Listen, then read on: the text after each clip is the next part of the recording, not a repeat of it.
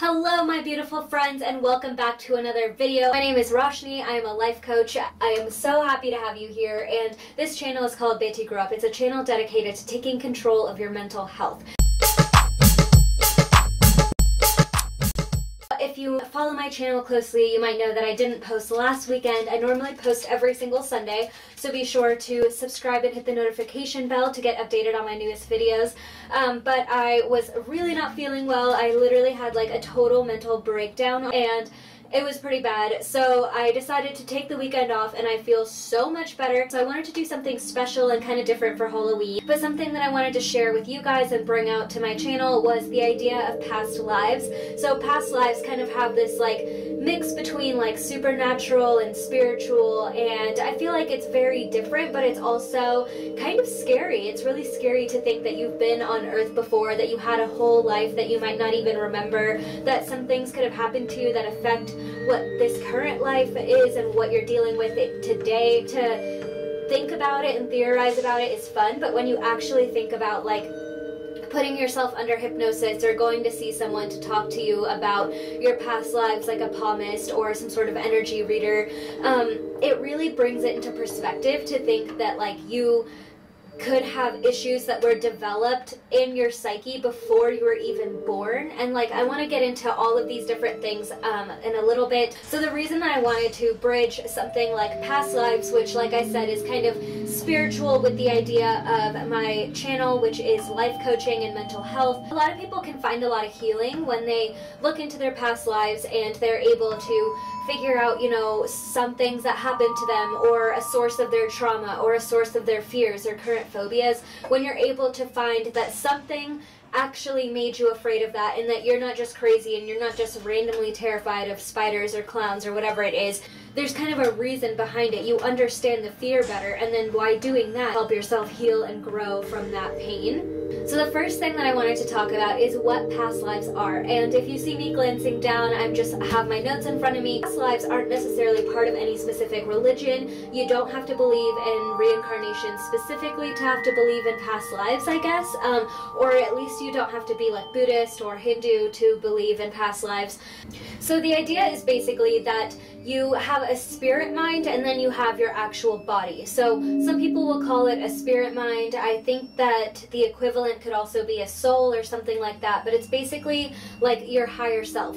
Some people also believe that, like on my previous video, I talked about the difference between the self and the ego in terms of psychoanalysis. I'll link that video up here as well, but that video talks about how the ego is one part of you and then your higher self is another part of you. And some people take that a step further and they actually believe that your higher self is kind of like your soul and your ego is sort of like the body side of you. So our bodies have a lot of like natural and immediate needs, like eating or going to the bathroom or being dehydrated, whereas our spirit minds and the spiritual side of us, we don't have those kinds of immediate needs. Time is a little bit more flexible, and so that's kind of what leads people to believe that this soul could also be the higher self side of you. All of that is said because what happens is that it's believed that when we die, our bodies physically pass away. But when people believe in past lives, they often believe that spirit minds move on. So it's not like your physical body, it's not even necessarily the personality of the person that you were on Earth, but it's kind of this more core part of you, which again could be called your higher self. It's like this very core central being of who you are, and it is confusing and complicated because once you are brought into a life on Earth, you become a certain person. You take on their name, you take on their family, you take on their culture and their values, their surroundings. All of that becomes who you are. And so many of us, you know, take our identity from those things. You know, we say, I was born and raised in wherever we were born and raised. I grew up in this kind of environment. I'm a baby boomer. I'm a millennial. We identify so much with where we grew up and when. But when you take all of that out, there is still this core person, right? So there's all these added layers of personality and genetics and behavior and all those things that come into play once we enter a life on Earth. However, when we pass away and our body dies, those personalities and those parts of ourselves are kind of stripped away, so that what we're left with is our spirit mind. So the idea is that that goes on, that goes into the other side or onto the afterlife, however you believe in that. And this again doesn't have to be, you don't have to believe in one afterlife to believe in past lives. You don't have to believe that the same thing happens when our souls go off to another place. Wherever you believe in terms of an afterlife, you could probably apply it to that or think about it within those terms at least. But when you do get to the other side, you know, are reunited with people you might have known from past lives. You're reunited with other souls and maybe your spirit guides. And then what happens is that you review your life and you decide what you want to work on next, the next time that you come to Earth. So it's interesting because some people have only been to Earth 2 or 3 times. Some people have been, you know, living on Earth for a really long period of time. And some people also believe that instead of going to hell, you just don't go to the other side. You don't go to this like paradise, but instead you just get born again into another body on Earth, and you just keep recycling through that until you end up leveling up. So you will hear kind of themes of the idea of like nirvana and meditating and getting to this next spiritual level. And honestly, the more that I look into it and the more that I apply certain principles into my own life, the more that I can see that it is kind of accurate. Like, it does make a lot of sense to think about things that way. I think it's interesting too, as I've been making my Lessons I've Learned series, I've noticed that there are so many lessons or so many struggles that keep coming up for me again and again and again.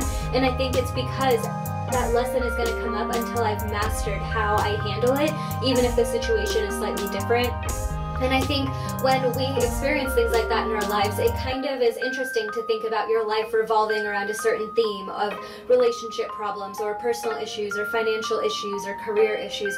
Whatever it is, if there's a theme of things that keep happening, you probably, whether you believe in this or not, you know, there's a chance that you could have decided that before you even came to this earth, that you wanted to have certain struggles, because you mastering those struggles and you figuring them out and staying in alignment while getting through those issues will help you basically enter the next spiritual plane. And so a lot of these things tie into past lives, but again, you don't have to believe in every single one of these to want to be interested in past lives or to learn more about your own past lives.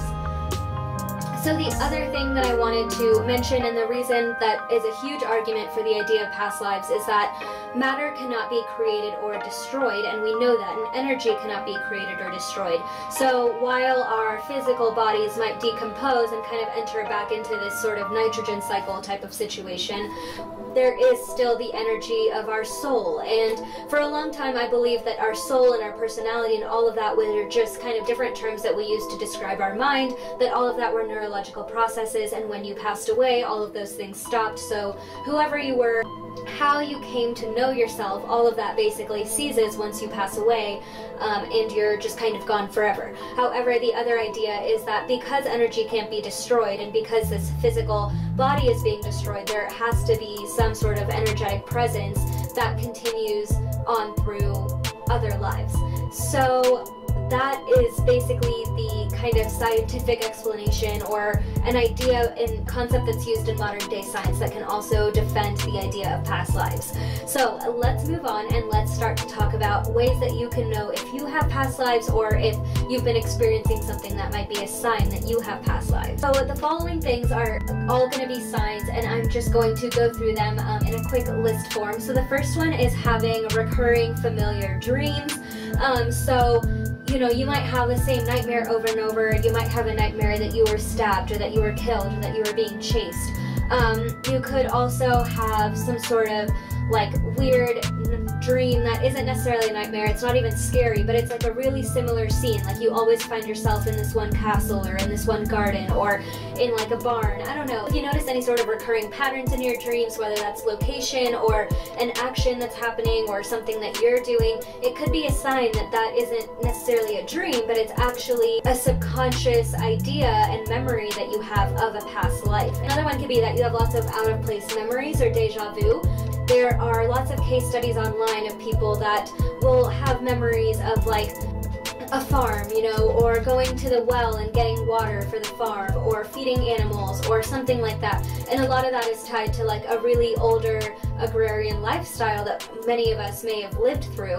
They're currently living in a city or currently living in a suburb, so they're like, I've never even been to a farm, I've never been on a farm, but I keep having like these daydreams or these deja vu moments where I feel like I, you know, used to grow up on a farm, or I used to take care of animals in that kind of setting. Another feeling, and I felt like this a lot, is just feeling old or feeling like you've done things before. Ever since I was a kid, I just knew that I wanted to be an adult, and I know that every kid wants that, or every kid wants to be older. But ever since I've become an adult, and in all my recent years of growing and becoming older, I have only wanted to keep getting older. I've never wanted to go back to my life. There's so many people that say, you know, your best years are your childhood, or your best years are in college. I've never wanted that for myself. I've never felt that way. I feel like every year just keeps getting better, and I just keep wanting to get older. And there was almost this constant frustration around me when I was a kid, where I was like, I don't want to be a kid. I don't want to play with these dumb toys. Like, all of this is just like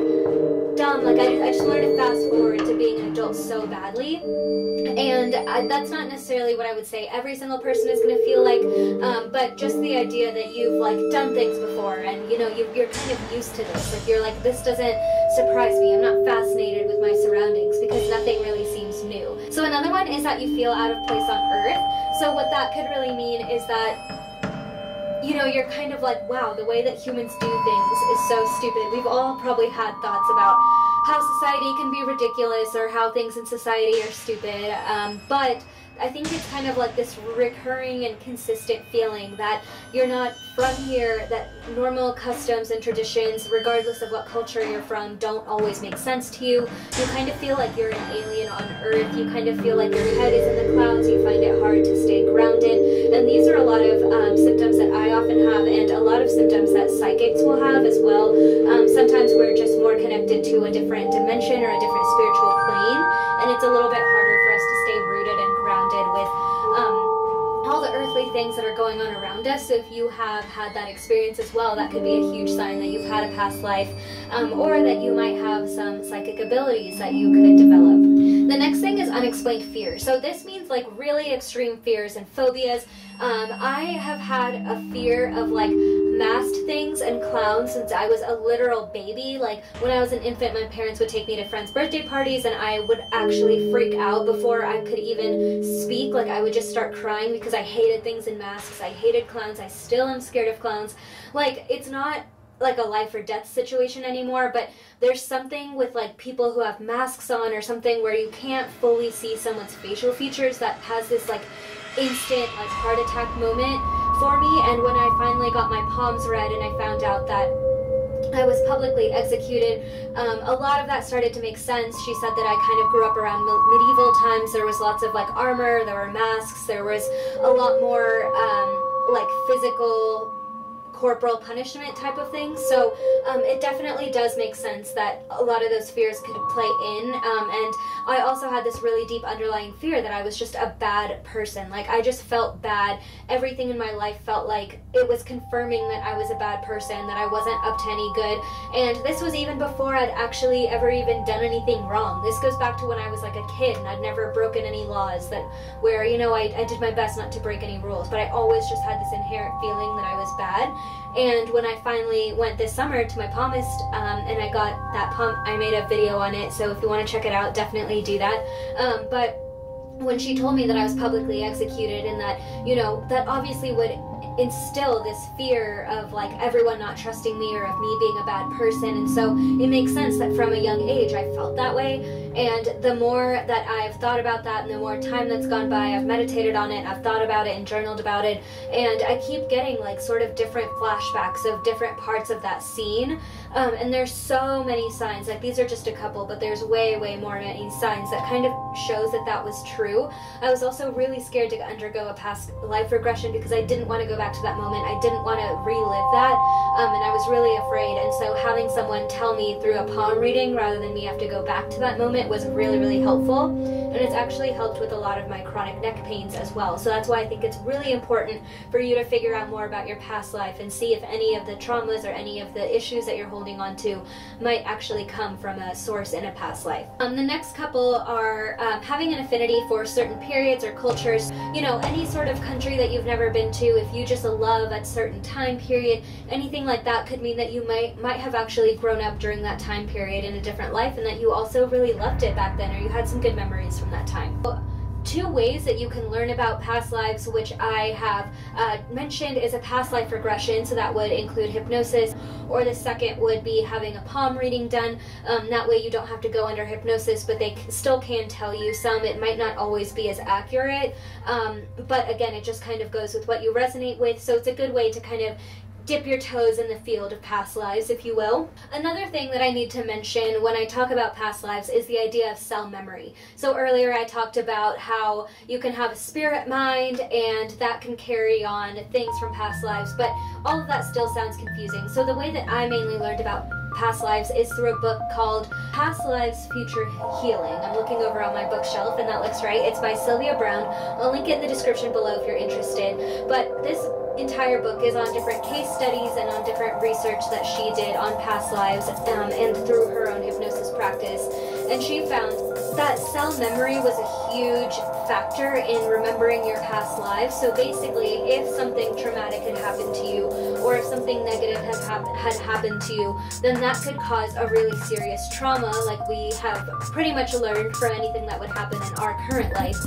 But what happens is that when you pass on, your spirit mind kind of holds that cell memory, so that when you come back to life and you inhabit another human body in your new life on Earth, your spirit mind and the cells of that body kind of become one, and your cells take on the cell memory of what you've experienced in your past lives. Now, obviously, this isn't like a clear-cut, factual, matter-of-fact type of thing. It's almost impossible to be able to even conduct a study that could confirm these kinds of things. It's just so complicated anytime you're dealing with humans, let alone kind of like metaphysical and supernatural and spiritual things. It's just hard to test those types of ideas.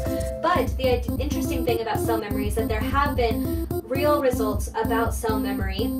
One was that there was a study in 2004 at the Southwestern University Medical Center in Dallas, actually nearby where I'm from, and they found that cell memories do actually, in fact, store experiences, and they can be a major sign of disease and illness. But something that's interesting is that it can actually connect emotions, disease, and anxiety, as well as toxic patterns that can affect your entire body. So there is proof that emotions are held in cells, and that, you know, your cells can store physical emotions. That is also why I use and talk about EFT, emotional freedom technique, so strongly. And if you want to learn more about it, I have a free training, so I'll link that in the description as well. But EFT basically talks about cell memory and helps you release the negative stored energy and emotions in your physical body. We know that our body can store emotions. We also know that our body can store fears and trauma, and we know that cell memory can be stored in our bodies. And what is interesting is that we've actually done studies and found that cell memory, so if two people are having organ transplants and one person is, say, donating a kidney, if that person, maybe their kidney is healthy, but they were a smoker for a couple of years, you know, when they were young, when they transfer that kidney, there has shown in multiple studies that the person who gets that kidney could start taking on cravings for cigarettes, or could start wanting to smoke. They could also take on certain personality traits or certain cravings for food that the other person who had the kidney and donated it might have had, whether that person is alive or whether they passed away and then donated their organs. So there can also be cell memory transfer from two humans. So it seems like we're kind of on the right track to say that cell memory could be passed on from a spirit mind to a body when it reincarnates onto Earth. But I do know that this sounds woo-woo. Again, I know that there isn't any sort of like way that we can factually and perfectly measure this kind of thing, so take it with a grain of salt. But again, if it's something that can help you, if it's something that can help you heal, if it's something that can deal with a lot of the fears and internal phobias and emotional fears and trust issues that you have, then you might as well give it a shot. I mean, it's one more solution along with the solutions you've probably already heard of. So if things that you've tried haven't worked, then honestly, why not? Like, what is the point? If you're already in pain, then why not take on one more tool and see if that can help you and relieve that pain? It just makes sense to at least try. And the final thing that I wanted to mention is that I read the books, I'd done research, I looked a lot into past lives, and it sounded good, it made some sense, but it also seemed really far-fetched, so I wasn't really sure what to make of it all. What I decided to do is that in the last part of my book, there was a sort of like a hypnosis sequence that you could read out. All you had to do was read exactly the words that were written. It would take someone through their past lives, and my boyfriend and I just wanted to see, you know, if we could experiment, what would happen. So I was like, in the worst case scenario, you're just laying down and relaxing on the ground while I read to you, and in the best case scenario, you know, you actually get to see a past life. So we tried this, and we actually, at first he said, you know, when I asked him how old he was, he said the exact same age, so it seemed like it didn't work, so I went back a step in hypnosis and just kept reading on, and he was able to actually mentally go through all these processes, and then when I finally asked him again, how old are you, he said 17. Obviously he's not 17, and so that was, you know, when I literally had gotten the chills, like I was like, this is crazy. So I started asking him more questions, I started following through the rest of the hypnosis sequence that was written down, and it turns out that all he did was, he never even knew about past lives, like he wasn't really up on them, he hadn't read the book that I had just read, so he was just laying there, and all of a sudden he is waking up in this body as a 17-year-old in Italy, and he actually lived through an entire battle. He lived through being homeless in Italy, through fishing on rivers near Venice, and we were actually able to go back and find pictures of buildings that he was able to confirm. Through those buildings, we were able to find exactly which plaza and which towns he would have been from, and we even found the exact war and battle that he remembered fighting through, and was literally in his mind on a horse fighting through this battle as I was asking him questions and seeing what he was experiencing. So it was super, super fascinating, and that was kind of the final straw that helped me believe in past lives, was actually seeing someone in front of my own eyes actually get this regression and get taken back. So I know there's a bunch of free past life documentaries on YouTube. I've watched a couple of them. I think I've watched almost all of them actually. So I'll go back and I'll find some of them and link them in the description below. This stuff is honestly super, super interesting, and I really hope this made for an interesting Halloween topic. So what I'm actually going to do is I'm going to make this a super awesome double feature. So again, thank you so much for watching this video. I know it was different, but I hope you enjoyed it. So if you like supernatural stuff or spiritual stuff, definitely let me know, and let me hear about it in the comments below if you have any topics you'd like me to request or look into. And other than that, I just want to thank you so much again for watching this video. I hope that you enjoyed it. You can follow me at all these links that I will put right here. I love you all so, so much. Happy healing.